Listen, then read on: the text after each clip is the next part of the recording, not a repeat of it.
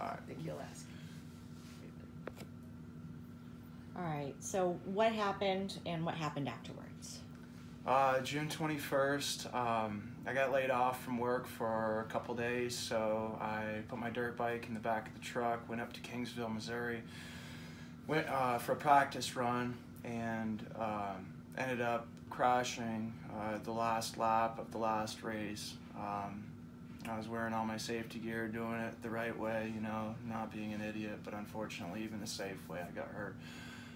Foot peg destroyed my ankle, my heel, my 8 inches into my tibia and fibia, and they tried to rebuild it, but they were unsuccessful. So with all the metal in it, my body rejected it, unfortunately. So July 30th of last year, they took my leg with my consent, my family's consent, unfortunately. So I got out of the hospital a couple months later, $240,000 worth of hospital bills, a 6-month-old child, our first baby girl, Lexi, my beautiful daughter. The worst time, you know, there's no good time to lose a leg, but it was just the worst timing ever. So I got handed a baby, taken a leg, and said, good luck, because my wife, Jessie, was in, well, still is, in nursing school and college. We came back to Kansas to, you know, step up her career and get us both the equal earners and eventually buy a home and maybe start my own business. But anyway, that was all cut short again with this. And it's been a struggle ever since. I've been learning how to be a amputee. With this, going back to construction, I'm a steel framer, a drywall carpenter.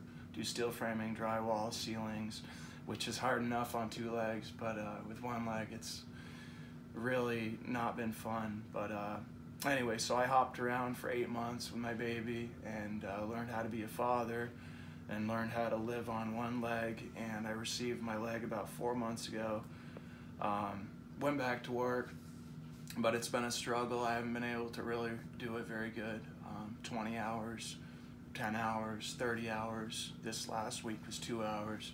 And being the primary income for my family, it hasn't been a whole lot of fun trying to make that up. So long and the short, my insurance carries me and my daughter, and I say wife, but Jessie and I aren't married yet, so it's just me and my daughter that carries. But long and the short, because I hadn't worked in all that time that I've been in the hospital and going through surgeries with all this fun, I was going to lose my insurance. So I got a bill for 3 payments of about $640, and I made the first one barely, cutting a couple other bills short to make it happen, and just borrowing from Peter to pay Paul.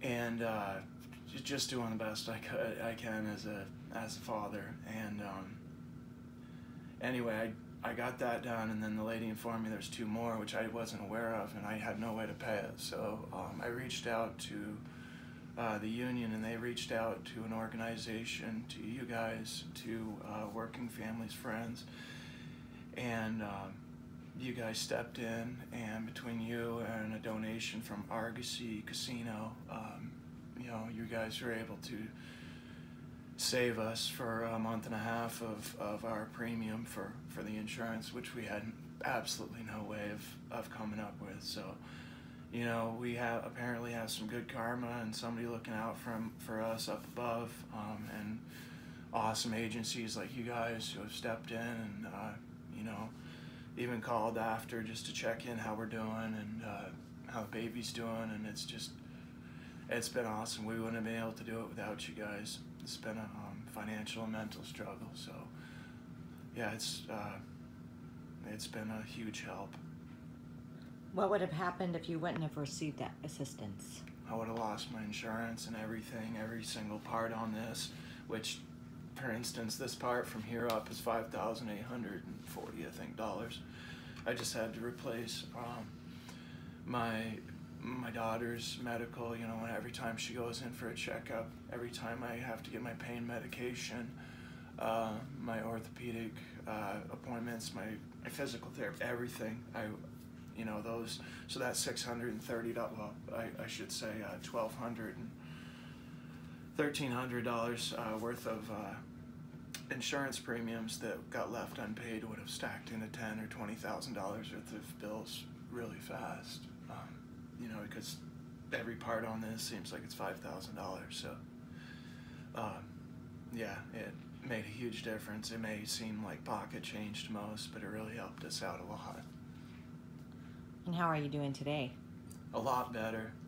Like I said, I lost last week or this week, so I've been doing the stay-at-home Mr. Mom thing this week and wait for my daughter to get home right now. I'm excited, but being down, it's not fun, you know, not being able to do everything I want to do, but I'm just blessed again that at least the lights are on, our bills are paid, and I have a job to go back to again. I'd like to mention E&K of Kansas City too, my employer, who's been, they are just the best employer I could possibly ask for, so between the union and them, but again, working families, friends, they've been there for us, and they were complete strangers up until about a month ago, and now, you know, they're like family, so.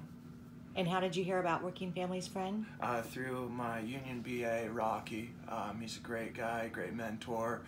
He's been there since I got back from California, actually, since I had 2 legs. When I first got back, I had to transfer from the Hollywood Union to the St. Louis, Missouri Carpenters Union. So he was the first BA I met, and really nice guy. And I mean, this guy's even gone as far as to bring canned goods and diapers and wipes and Christmas presents to us after everything happened right before the holidays with a lady from American Income Life, which is the insurance agency for our Carpenters Union, the life insurance agency for our Carpenters Union. So they brought some presents for my daughter, and yeah, we wouldn't have had Christmas without them. So again, it's these blessings that have really carried us along the way, and we're just so happy that we had, again, good karma and just good friends and these surprise friends that have showed up out of the blue. What would you like to say to the organizations and all the individuals that donate to Working Families Friend? I'd like to say thank you a lot, and we wouldn't have been able to do it without you. My daughter, myself, my wife, everybody's riding on this, and you came through, and we didn't have any other options, so thank you, and God bless.